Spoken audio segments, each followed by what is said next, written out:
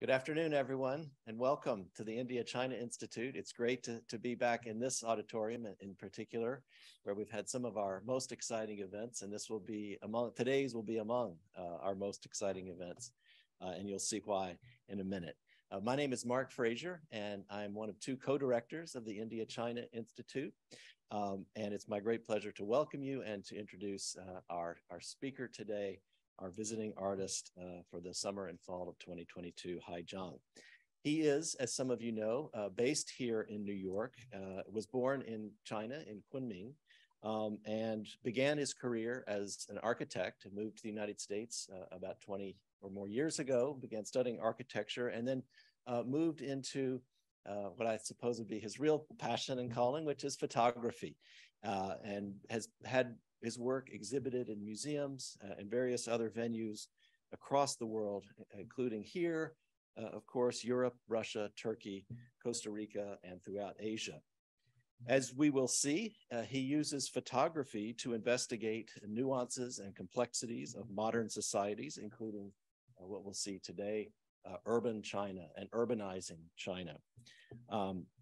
He is the recipient of a Raphael Vanoli Architecture Fellowship, which led to the publication of a book in 2009 or a few years later, which he showed it to us yesterday when we were having a meeting, a really fascinating study.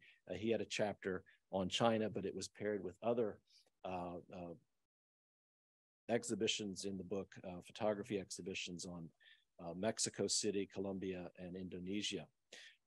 His work has been nominated for the prestigious Deutsche Börse Photography Prize.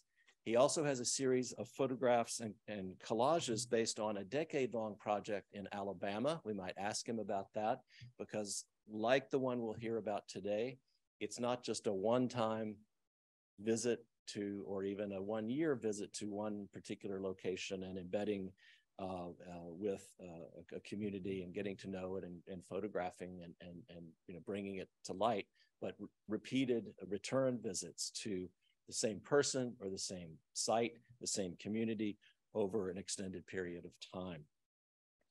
That work, the project, the photographs from Alabama, from rural Alabama, by the way, are in the U.S. Library of Congress permanent collection. So again, we're very happy to have Zhang as our visiting artist for summer and fall of 2022. And before turning it over to him, I will also point out that this artist in residence, if you will, it can be considered part of one of our research clusters at the India-China Institute on cities and citizenship. And in this research cluster, we're asking questions about who belongs to the city, who has rights to the city. That's an older kind of question, but it's also a question about how is citizenship, in a case where everyone has legal citizenship on paper at least, how is citizenship both in its inclusionary forms and its exclusionary forms practiced when everyone's the same, citizen of the same nation state, i.e. People's Republic of China, but there is very clearly a distinction in sort of benefits and informal kinds of access to benefits and services, and formal in some ways too, between urban residents who were born in a particular city and migrants who were born in another city, or more often in rural areas, and who are, as many of you know, granted or as the case may be, discriminated against for merely for the fact of having been born not in the city. So the exhibition we'll see today, or the talk we'll see today, and the photographs he'll show us, I think, do connect very strongly with this question about cities, how cities change, how people change cities, how cities change people. Thank you very much, and let's please give an India-China Institute welcome to Zhang.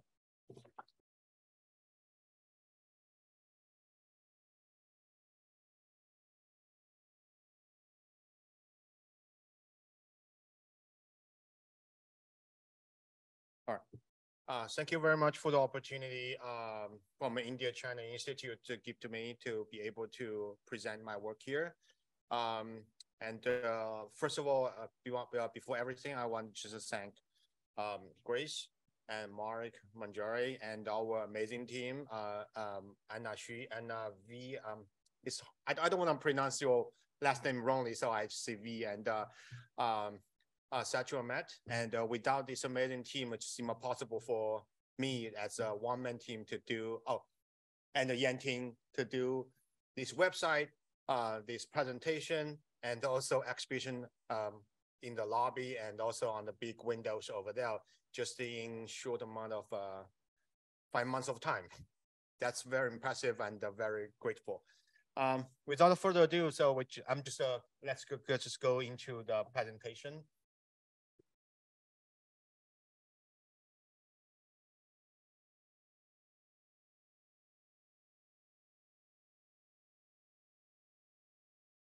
So I think I take beginning in a few minutes to take a moment to talk about a little bit the background of my practice and how this thing started.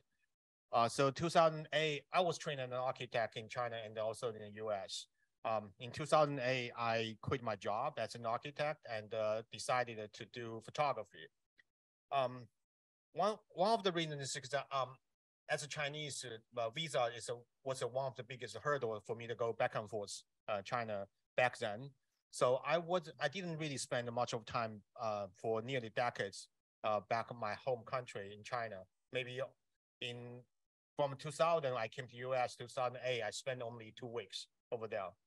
All the amazing changes of city and the country, only look at I got to know from the magazines or newspaper. So I decided to go back China to quit job and take photo to see what had happened.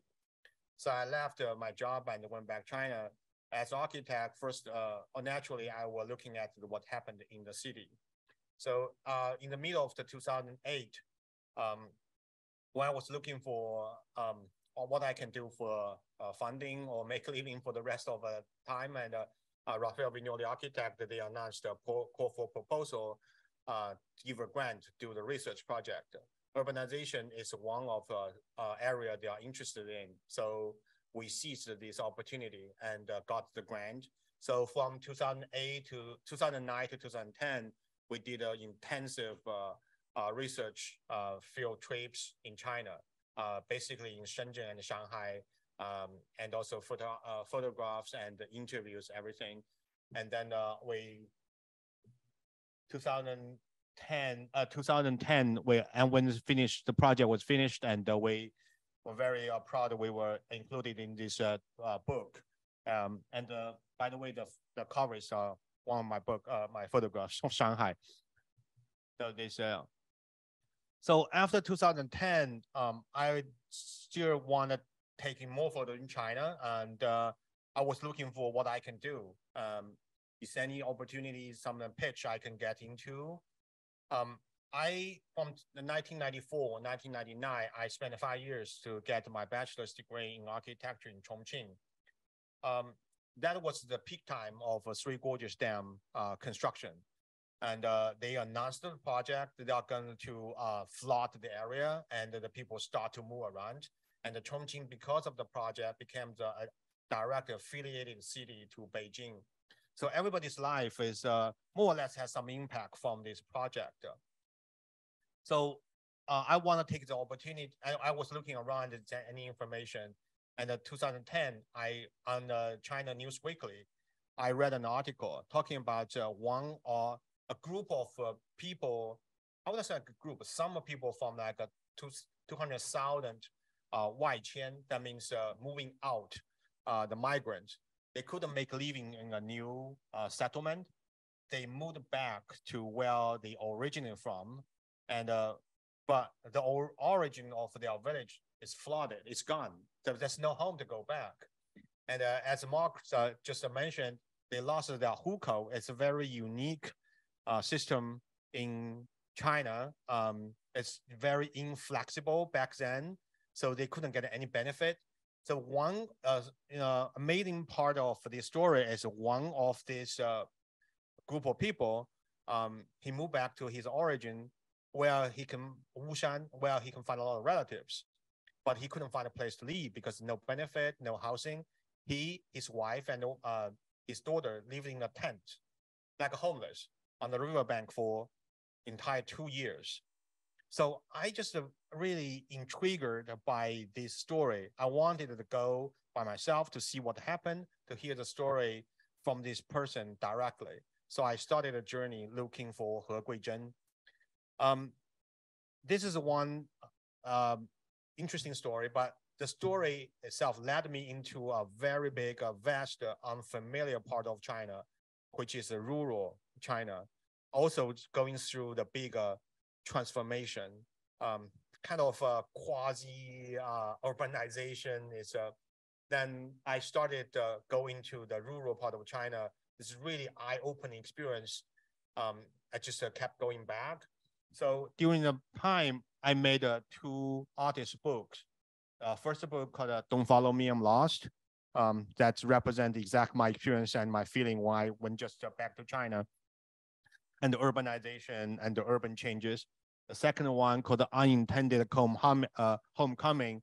This is mostly about like a rural part of China. So as the title suggested, it's the unintended feeling of warmth and even I'm not really familiar with.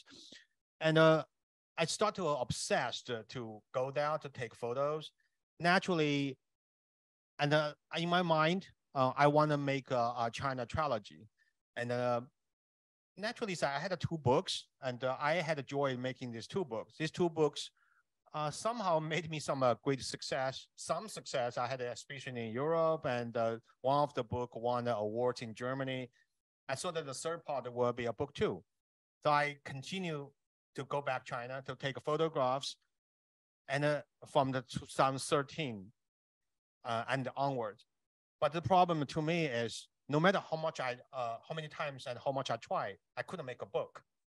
Doesn't make sense. I don't feel it's right to put the interesting picture in a book format, just to make a collection of them. So I will show some picture to you. You will see what's going on. So this is one of the first few pictures I took in 2013. It's in Wuhan, along the Yangtze River. The Wuhan too. It's in Nanjing, also along the Yangtze River.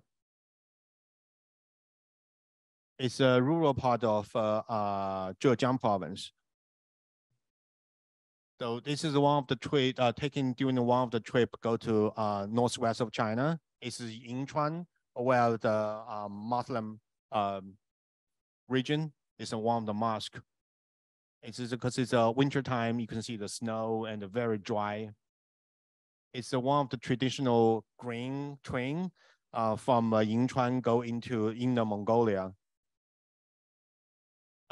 It's on the river, the Yellow River, the river bank. During the dry season, they make it like a recreational area. So this also on the riverbank of the Yellow River in Zhengzhou. So I think this lady was taking a TV interview talking about how to do the environmental restoration of this environment. This picture is also in Zhengzhou. The grandpa and the grandchild, they were standing on one of the oldest city wall in China, which was built 5,000 years ago in Shang Dynasty.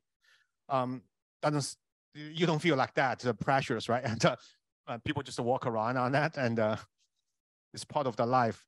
China's too much history sometimes. It's in Zhengzhou, along the Huayuankou. So this one is 1 year after the 2015 Tianjin chemical explosion, and I went there back to see what had happened. You see the back outside of the building, some windows were still missing, and the grassland. You can see here. Maybe we can turn down the lights a little bit.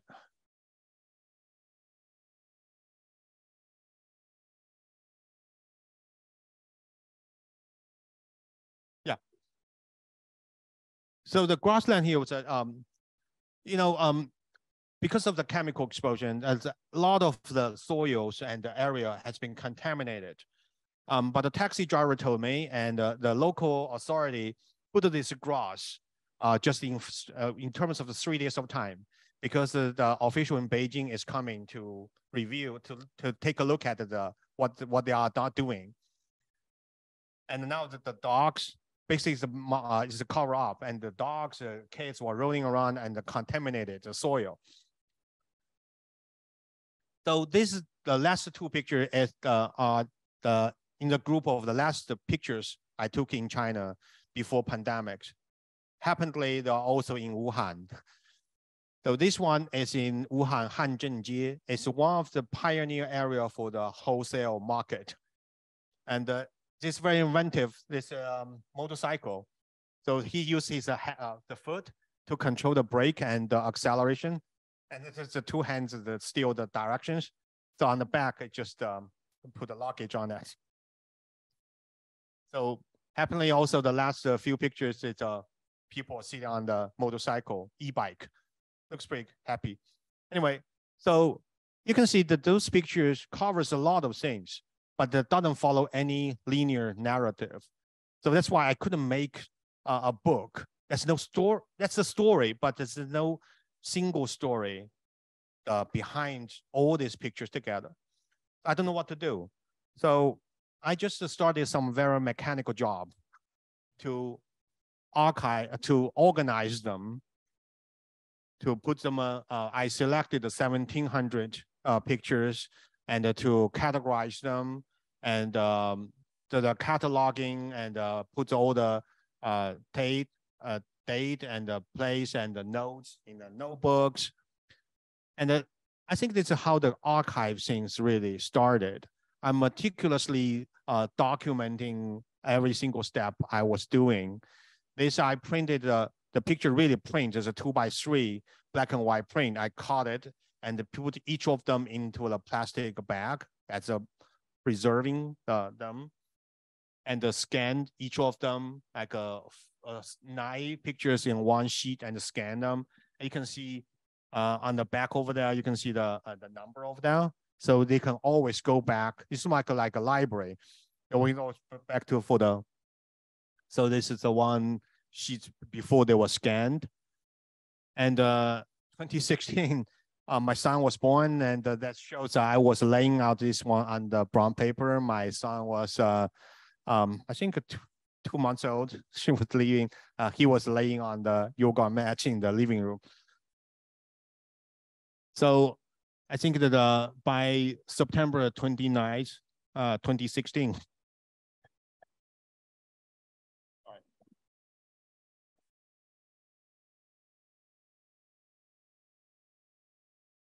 I had a 185 sheets, archive sheet ready, and put into the 3 archive boxes. Of course, the picture I took after the 2016, I added more sheet into these boxes.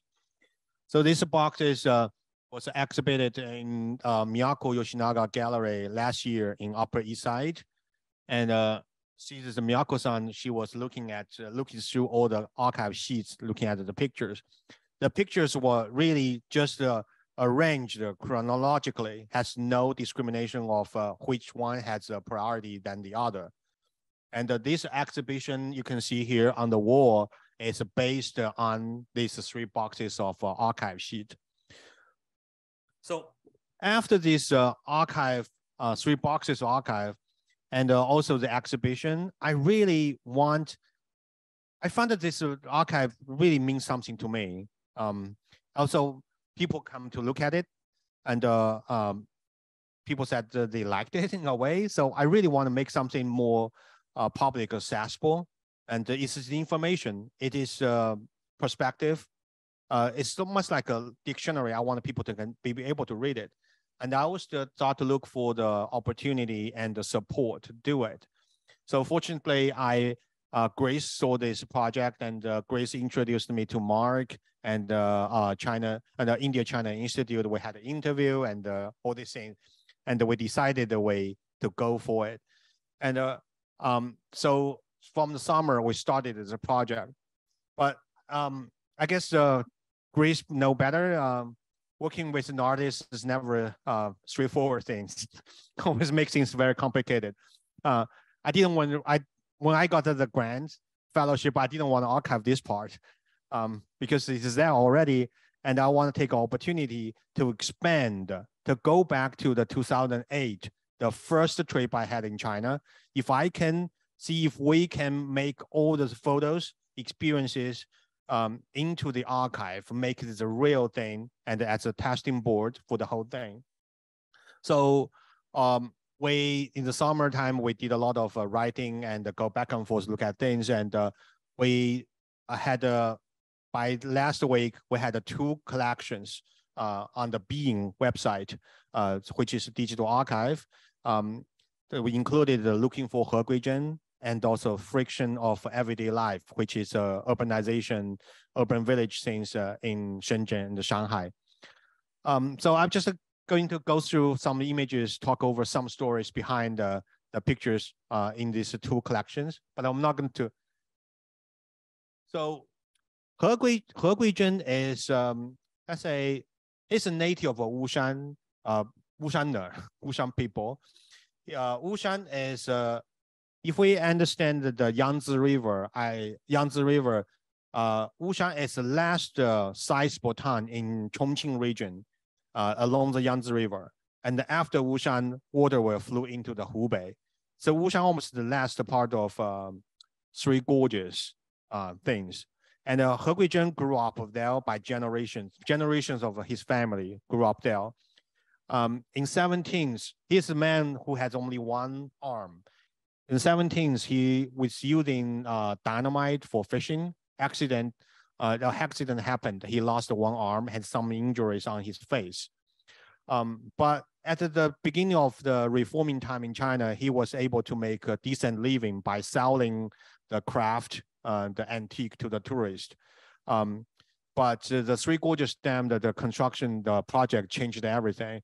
The water raised, he lost his home and the villages, and the promised tourists never came enough to buy his things. And then he decided to take a chance to move to the other provinces, things like that way he will get more compensation than just to stay in Wushan. So 2003, he moved to Hubei province in Jingzhou with his daughter and the wife. And 2 years after, he couldn't make a living over there. And he moved back to Wushan and hoping that something could possibly happen for him, but didn't go that way. And he lived in the tents for 2 years. And so that's a little bit background of this person I'm looking for. So I went to Wushan in in June 2010, and the first night in Wushan, I saw this thing. A bunch of people, a lot of people, not a bunch, a lot of people were gathering in the People's Square to looking at a promotional gala sponsored by a real estate developer. So I spent 5 days in Wushan looking for He Guizhen. This is a guy, he's a Mr. Wu. I don't know that the young generation of Chinese still remember this. It's called a Modi. It's a motor taxi. So it's illegal in a way, but that get you to everywhere.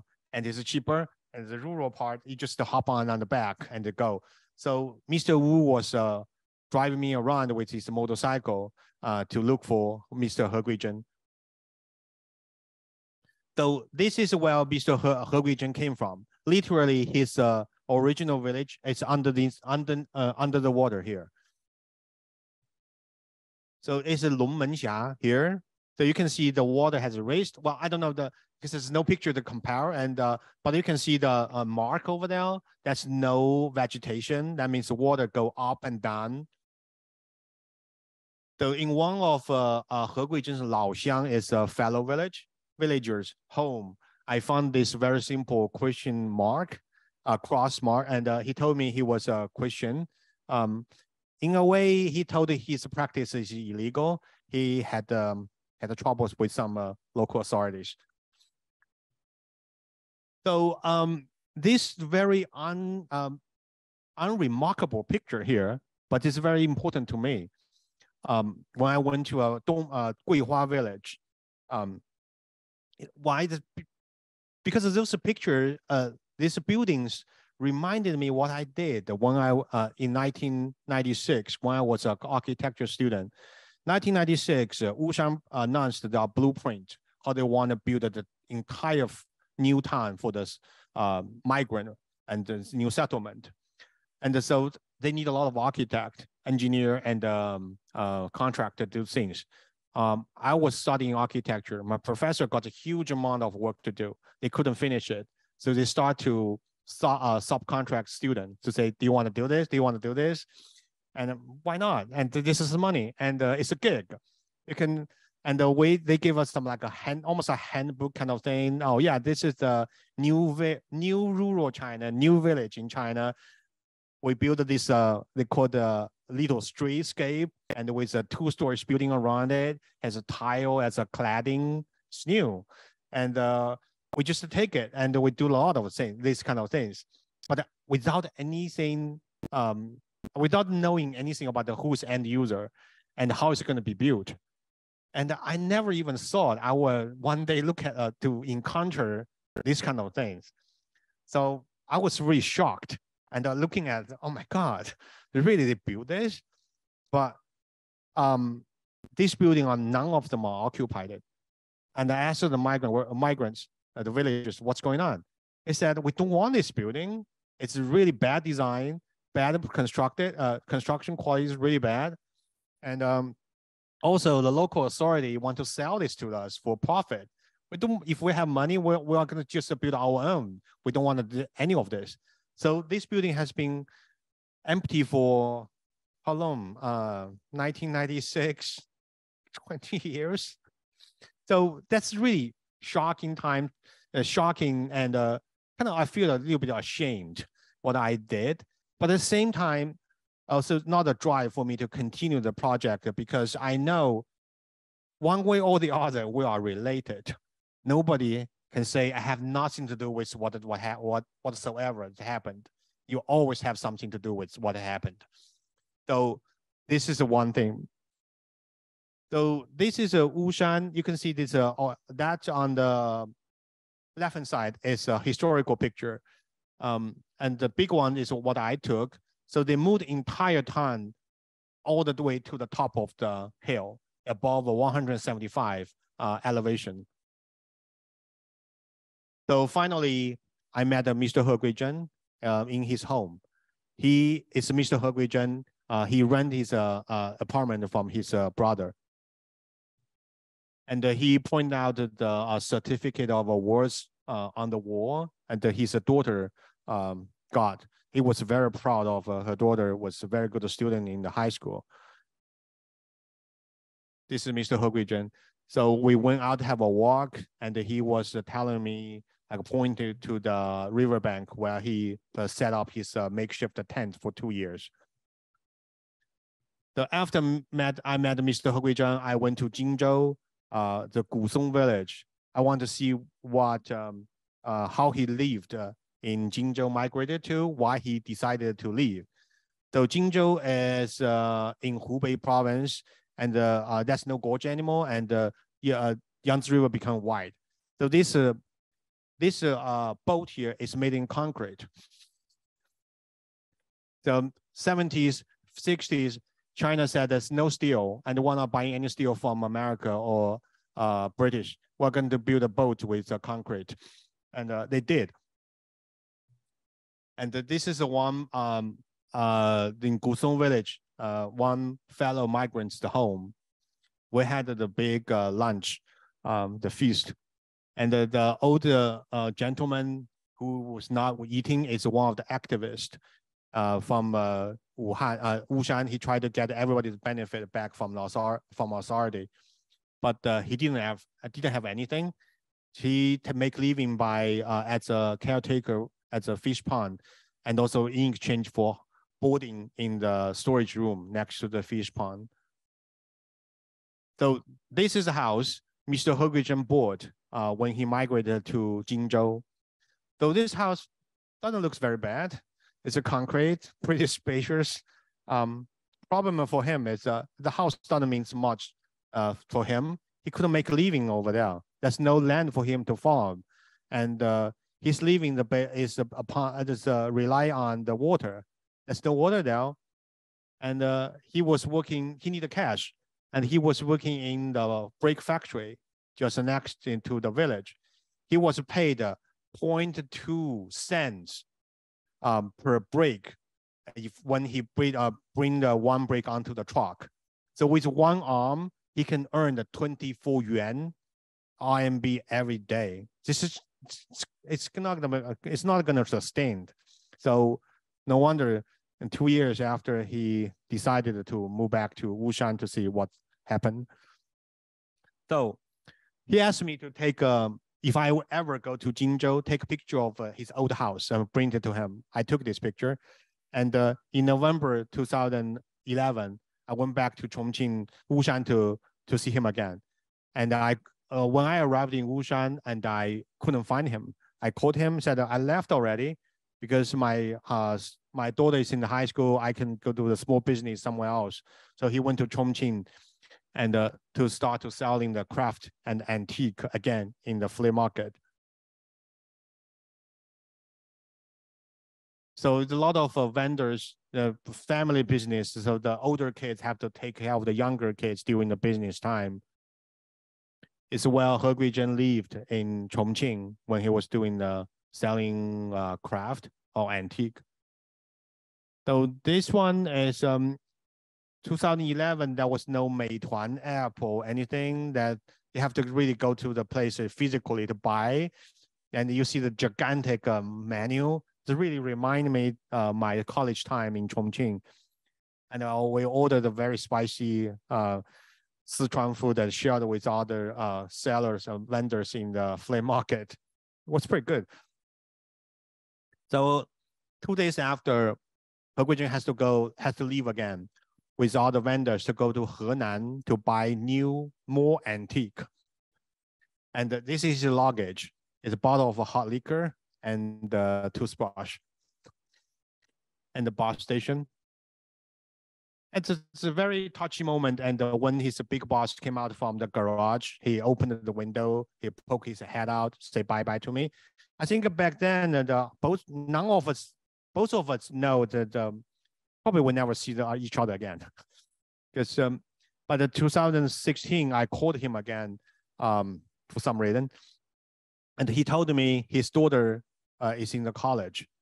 And his daughter was the first like a person in the entire extended family who goes to college. He's very proud of it. So next thing is we go back to the city now more. There's the urbanization in Shenzhen and Shanghai. That thing also, this He Guizhen has a little bit of a linear narrative, but Shenzhen and Shanghai is a more broader topic to talk.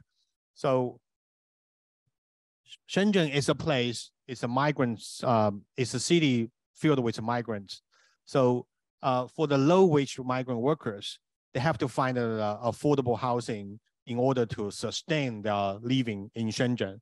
So a lot of them young, low-wage migrant workers, they live in this place called the urban village for this informal kind of housing, but very affordable. But at the same time, when the city started to expand, developer and the authority really want the land back for them. So they start to demolishing a lot of them. So this is one of the urban village in Shenzhen. They housed 60,000 migrant workers. But in March 15, 2009, they decided to evict everybody out. They're going to demolish it. And then it is a night of not evictions, like they say, announced. So the electricity was cut off. So you can see this, it's a May 2008, no, April 2009, June 2009, pretty fast. October 2000, I think it's August 2009, October 2009, 1 year after, and I haven't finished yet. So this is also very, interesting because I saw that everything is done already. I didn't even bring my camera. a big camera with me. I had a little small camera. I saw the building still there, so I had to take multiple pictures to compose this one. So it's nothing, even in Shenzhen speed, 7 days they can build one floor of high-rise building. They couldn't finish this thing in 1 year. Not everything can go as planned, but eventually they finished this project at the beginning of the pandemic. They built an American-style shopping mall designed by SOM, and but opened in 2020, and not very good timing. Right. Anyway, so this is the last hotel in the urban village. You know, the urban village, because the building code is very vague. There's no building code. They call the handshake building. This is called the last stronghold. In Chinese, they call the stubborn nail, Ding Zihu. I think the owner of the building didn't think he was compensated fairly. He didn't want the developer to destroy his building yet. Liquidation in the village. So this one, interesting, they're not moving out. They just they're hunting, moving out to the urban village. Every day we go to the village to see what's going on. You always see the bunch of the young people moving from one place to the other with suitcases. They are hunting for the cheaper rent. Because the demolition going on. So the building owner, every day they put the rent a little bit lower. And let's say, if you say for 10 more days, 5 more days, and you can pay lower. So this, you know, people start to look for a lower and lower thing, but the building owner still make a benefit because they are not providing anything like this. This is one family who lived in the village for 20 years. This is not a great room, but it is a room. It's a house. Has a kitchen. It's a son. So after the village was destroyed, and with the same amount of money, he can only rent one room, and the entire 5 members family live in one bunk bed. So this character is pretty famous character in Chinese. Is Chai Demolish. For a long time, for decades, everywhere it's that, and people are so afraid of it because that means developer or authority is going to after you, and your building will be gone. So I was looking for this word because that will lead me to some interesting investigation.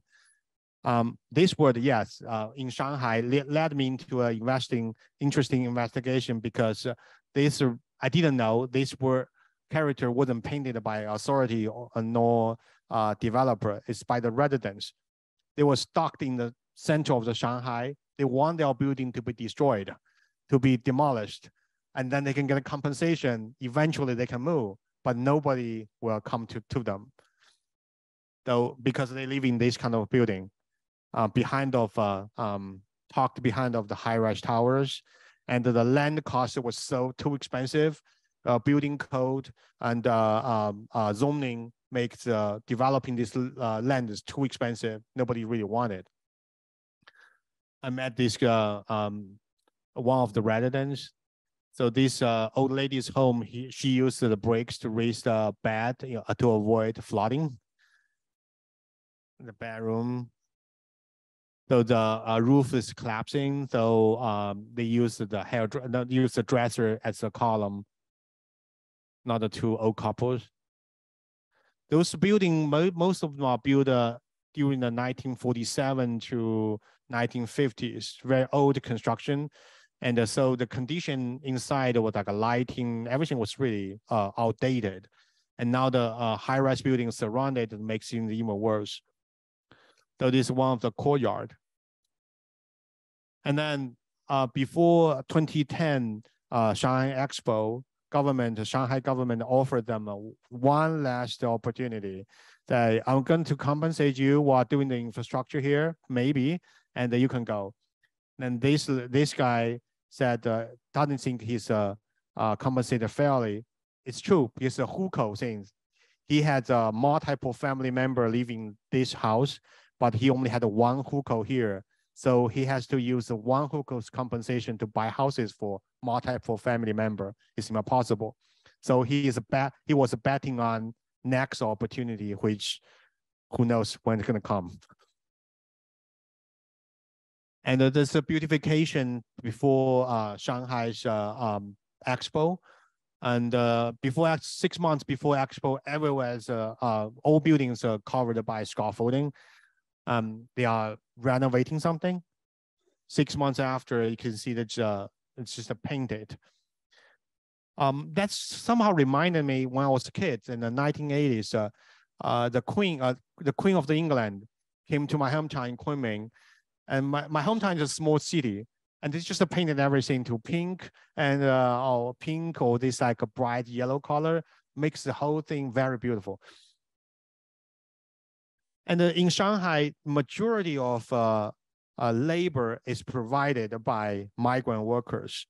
One of these things, but in terms of the policy and the urbanization and migrant workers, because of hukou things, they are least concerned of a group in any of this discussion because they are not in that equation, but they are basically, they are the people who need the affordable housing at the most. They need the benefit and the safety net at the most.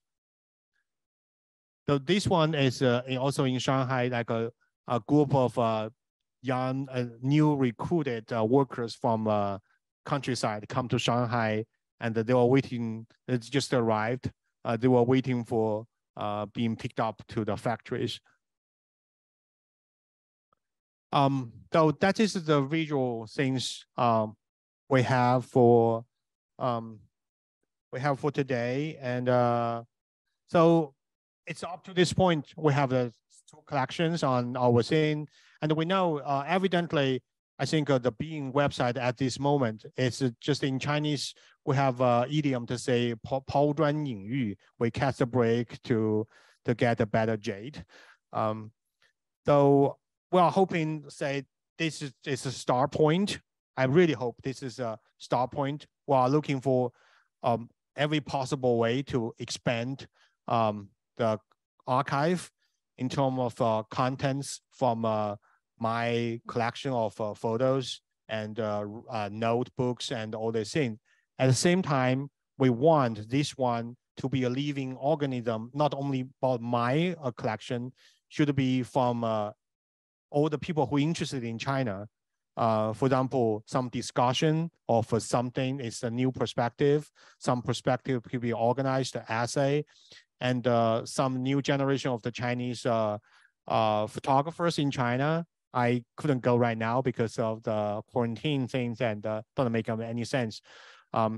We hope they can continue to pick up something, and we can find a way to incorporate those things into our collections, make this ever expanding, just like a dictionaries, they revise every certain years.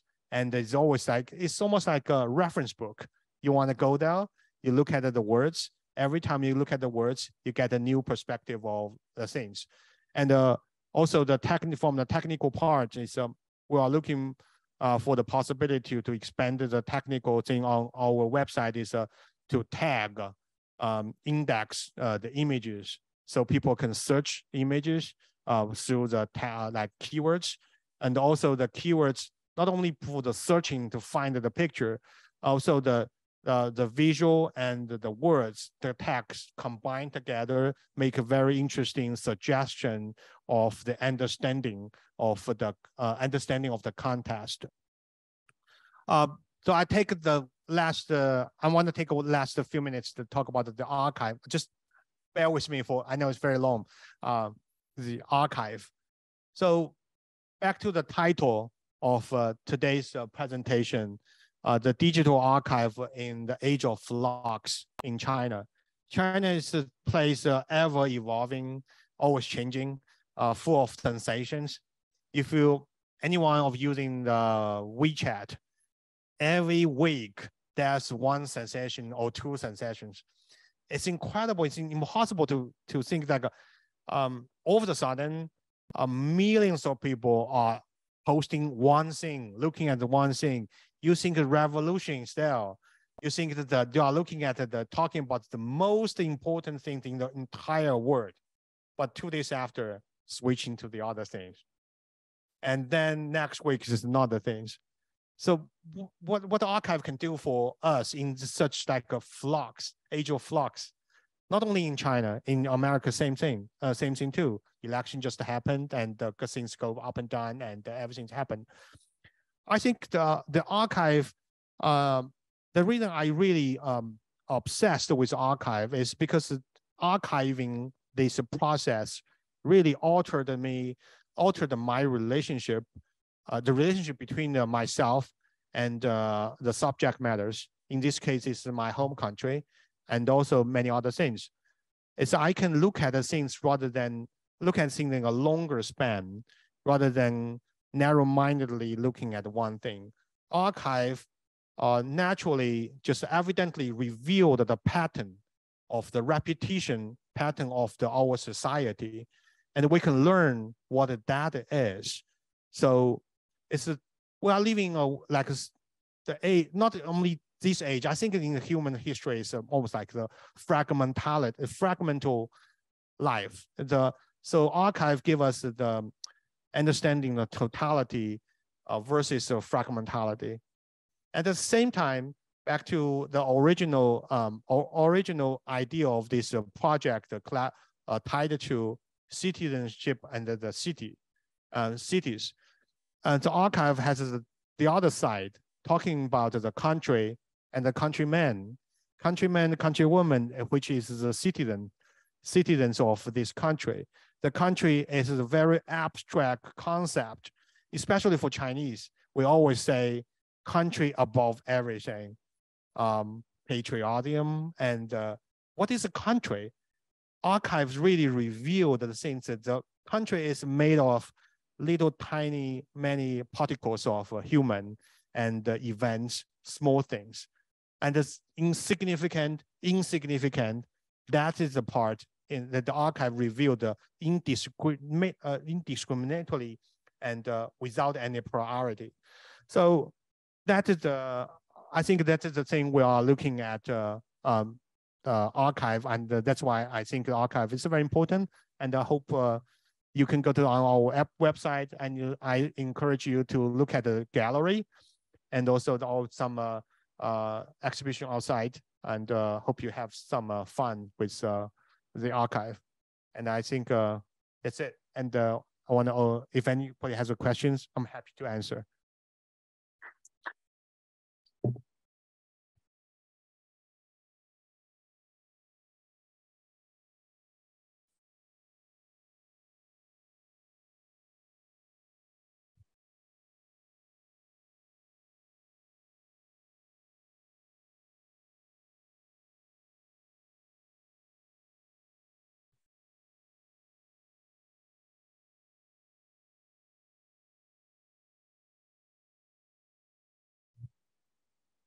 I have one question right here, if you want to answer.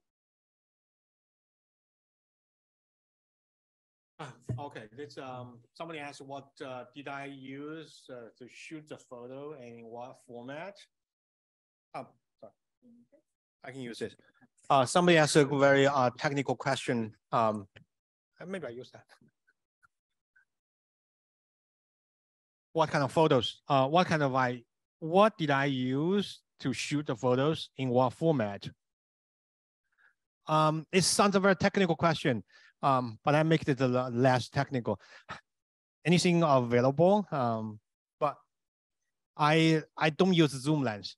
I always use traveling China to me has to be something small, light, and I can move around. You can see I walk a lot, so I have a little camera bag. It's this size.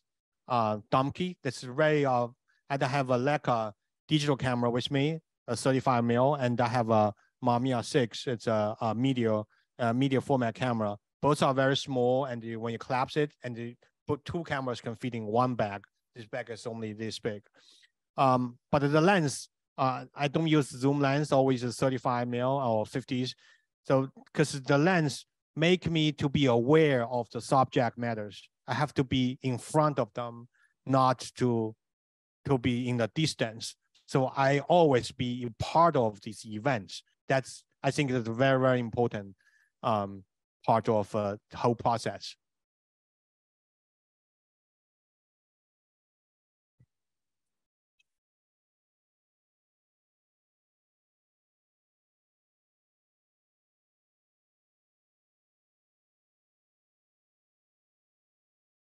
I think most of the time people are pretty open-hearted.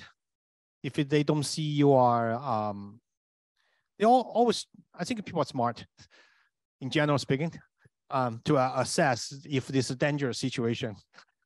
For example, looking for He Guizhen, when Mr. Wu to drive motorcycle bring me to the village, and I sat down with them, they just didn't ask me who I am, and they assume I'm a reporter.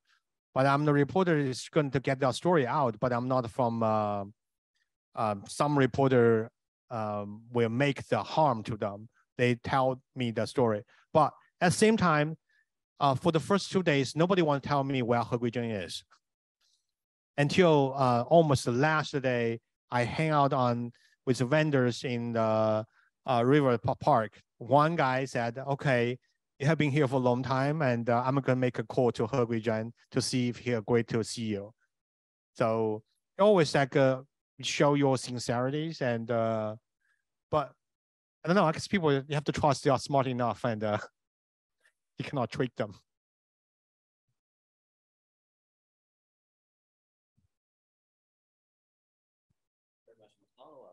I have a follow-up on that question. And what did you tell, did you encounter police or kind of officials who were saying, who are you and what are you doing here? And what did you tell them? And maybe more generally, just ordinary people who asked you, what are you doing walking around with the camera? Were you talking about photographing, putting together bits and pieces of the nation, or what sort of explanations or responses did you give to officials and to just ordinary people who asked you, what your purpose of traveling and photographing was?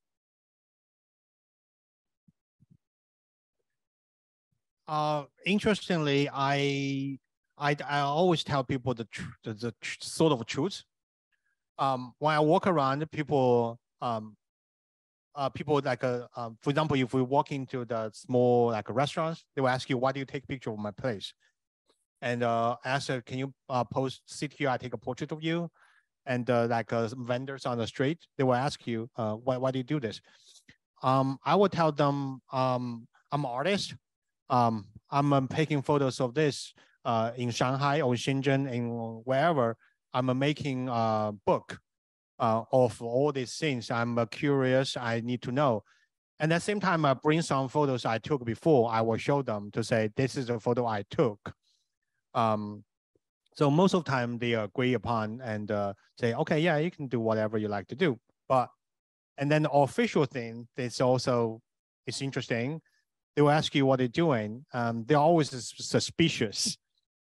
During the research project with the Vignoli's Foundation, we printed the name card with the Raphael Vignoli Research Fellowship on that. We went to Shanghai and in Shenzhen. We had to interview some officials and some like designers, the architect who work for state-owned big design institute. We present our credential. Most of them said okay, and they are open-minded and they tell us what they were doing. But I remember one thing, one time, one lady in Shanghai, and I was waiting in Shanghai, like a state-owned institute, design institute. I was waiting for her outside of her office for a while, and finally she's agreed upon to see me. I sit down, she looked at my things, said, tell me the truth, why are you here? I said, well, I told you the truth, I'm doing a research project. Why do you do a research of these things? This thing doesn't mean anything. Well, that's pretty revealing, I guess.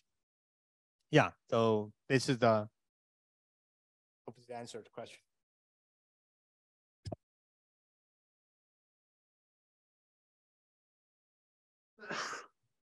So this is, I think, a follow-up to the first two questions.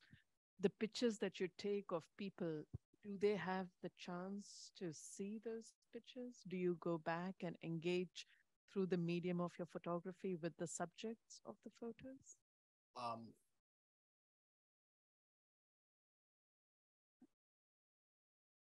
Yes, I try to find every opportunity to provide photo to them. They either bring the actual print to them for the old people if they don't have cell phone or email, and for the young people, I always get their text numbers and cell phone numbers, and will text the picture to them. And as a matter of fact, a lot of people you have seen here I saw them multiple times, and in Shanghai, in Chongqing, and other places. Yeah, it's always fascinating to me to see them again and to see what has changed or what hasn't changed.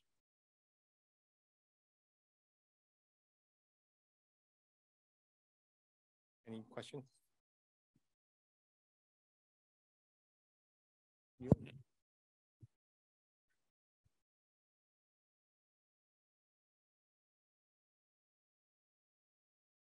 All right.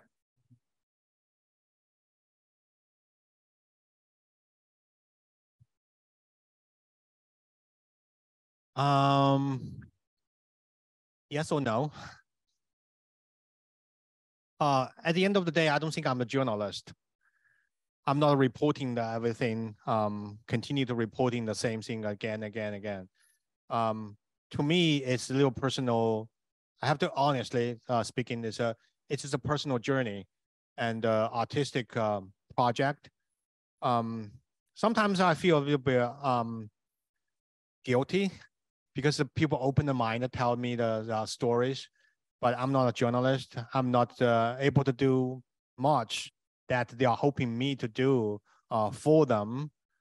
But I think I feel in depth with them because of their story make me to understand the country and the life and do my next artistic project better. But if that's an opportunity, I think I will go to see some of them, but I don't think I will take a picture of them anymore.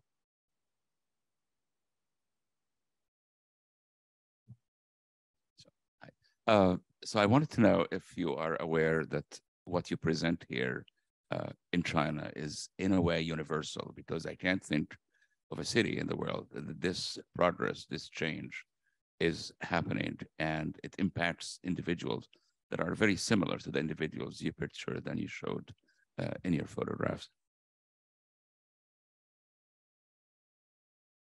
Yes, I think I'm aware of this. It's one of the archive helped me to understand this. This experience is universal. These things not only happen in China, they happen everywhere, just in different format, and people has a different way to deal with it. So that helped me to deal with and what happened here, what happened in Alabama, and what happened in upstate New York, where I spent 2 years time during the pandemic over there, and yeah, and our neighborhood in Harlem, and understand Columbia University what they're doing with us, and the African American neighborhood, the things. Yeah, I think I'm fully aware of it, and I hope this archive project, in fact, to Chinese people, will be a lot of them, lot of us will be able to understand that too, and we are not anything exceptional. China is not place. It is extraordinary place. But it's not place exceptional. If that's a problem, it could be solved. But some problem, probably the similar universal problem, never going to be solved. But yeah, we're just a part of this universe, I guess.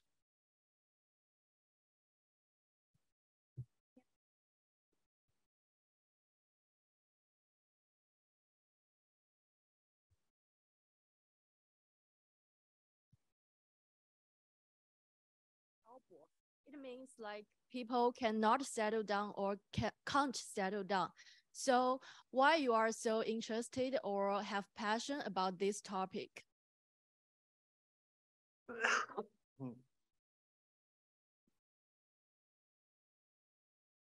Oh, thanks for the questions. It's very, I'm very interested. I'm very interested that you had that impression, but I guess a very impulsive. Because in China changed so much, right? And for time before my son was born, I had a very intensive traveling schedule to China. Sometimes seven times a year or this kind of thing. So between the two trips, only sometimes like 1 month, even less than 1 month, shorter than 1 month. And then every time I go back, I felt I'm missing something. I missed something. So I impulsively, obsessively taking photos wherever I go, just to take the photos. And I thinking, I don't want the history, my memory just to flow down into the history. And so I want to take it. So you will see, that's why I continue to go back in that way and almost recklessly. Yeah.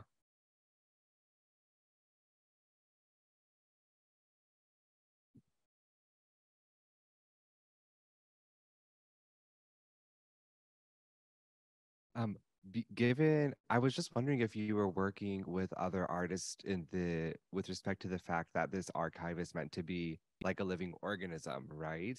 And given that like China is so big, there's so many people, and the change happens at such a rapid pace.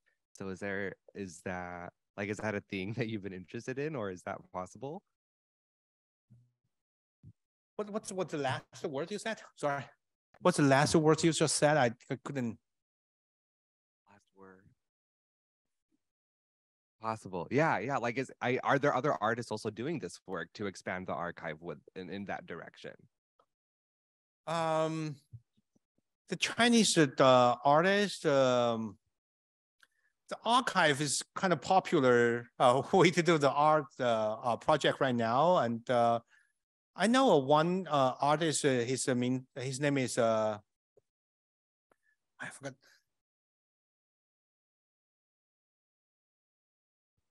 One artist, I forgot his full name. His name is Bill. He's from Hong Kong. He's doing things sort of like archiving archive project about the history in Hong Kong and Taiwan. And another Chinese filmmaker, also he's a little younger than me. He do a lot of films works about the colonialism in coastal China too. So has a lot of this kind of quality. Yeah. But in terms of the archive project, the artist, I'm one interesting Mexican artist. He's named Iñaki, and he archived his grandfather's photographs, and he made a website called the JR Plaza. It's called the Word and the Photo. So that's interesting. You can search it, and you put the word in there, and the photo will come up, and each photo will associate with a bunch of words, and also not associate with a bunch of words. So you can take a look at that too. That's quite a very interesting way to see. He's working with photography, but he doesn't take any photos. He just work with his grandfather's big collection of photos.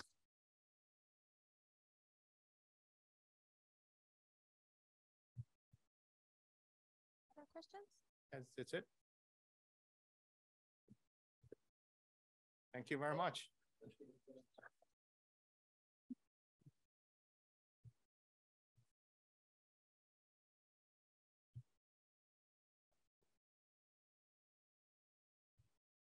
The website up, and the people are standing around talking. They can see.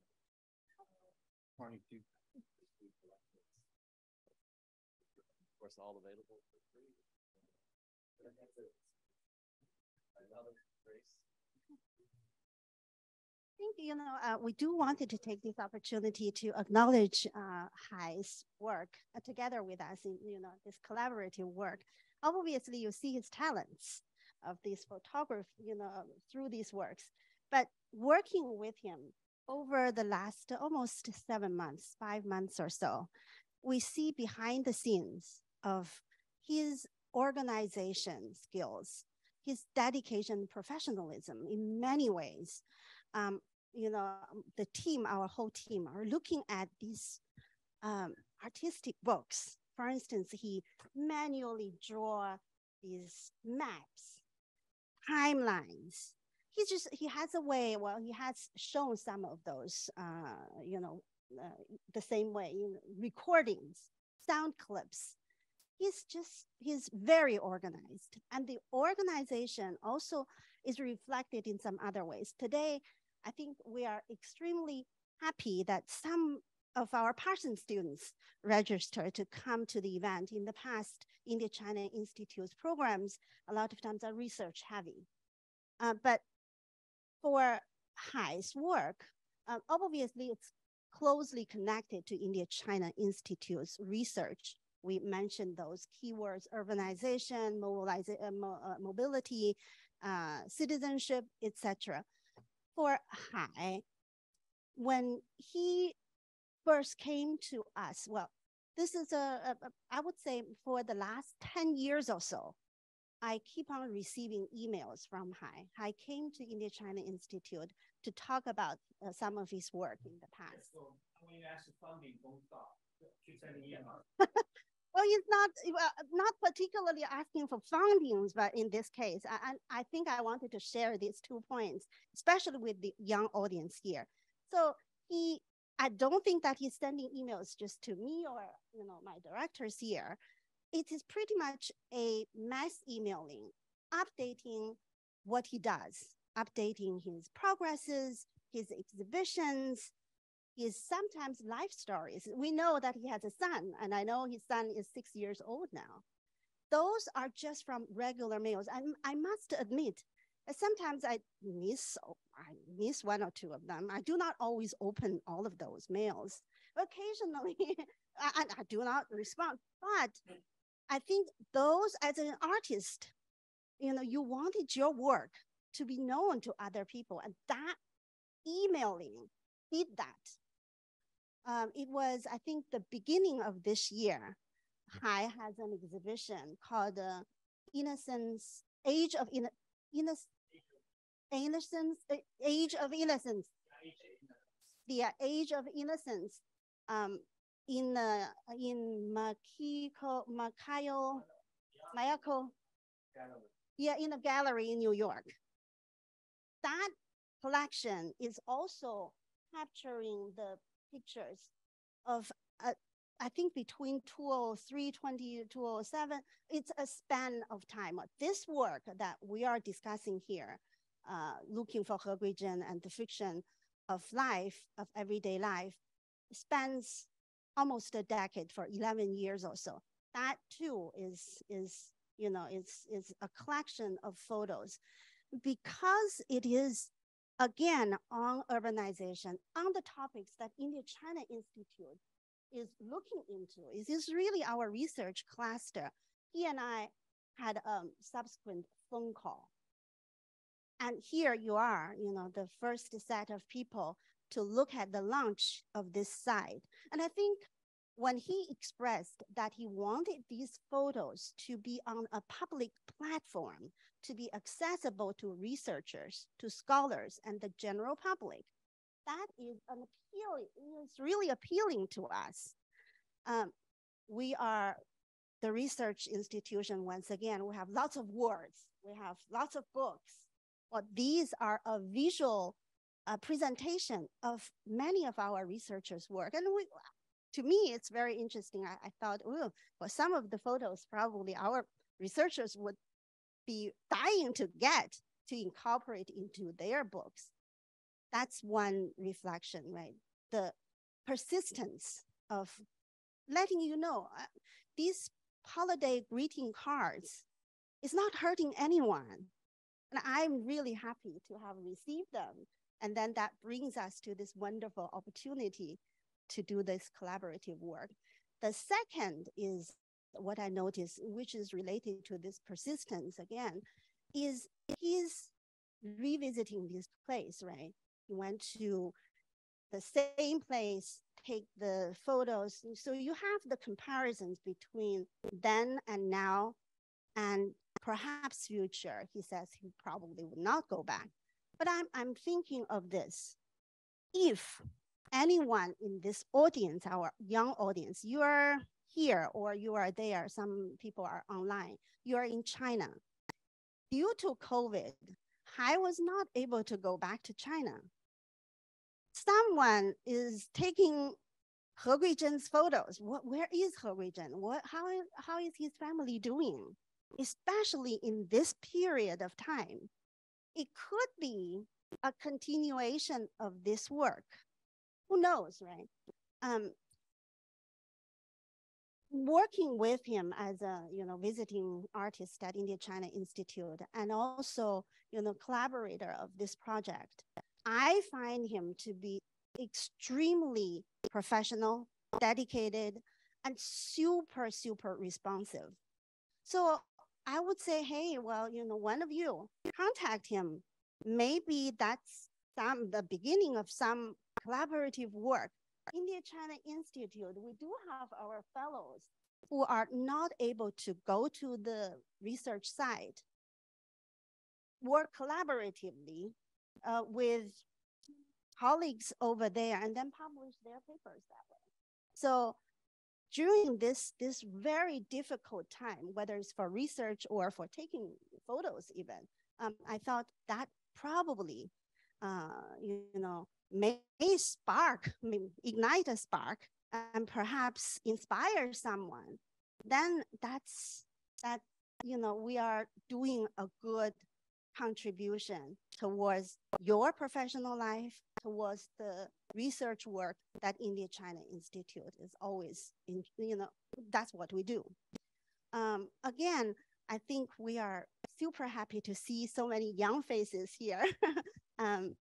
We obviously thank Hai and also our team, the leadership of Mark and Marjorie here. We have really got lots of supports from the university, the website consultant Jeff, the facilities, Harson's colleagues who are giving us these exhibition space. A lot of times for the exhibition here on campus, it takes a year or two to require the space in order to put up the work. Everybody sees the meaning of this particular project. And that's where we're able to do this. And for that, again, I thank you all for coming. And I hope that you get something when you walk out of the door.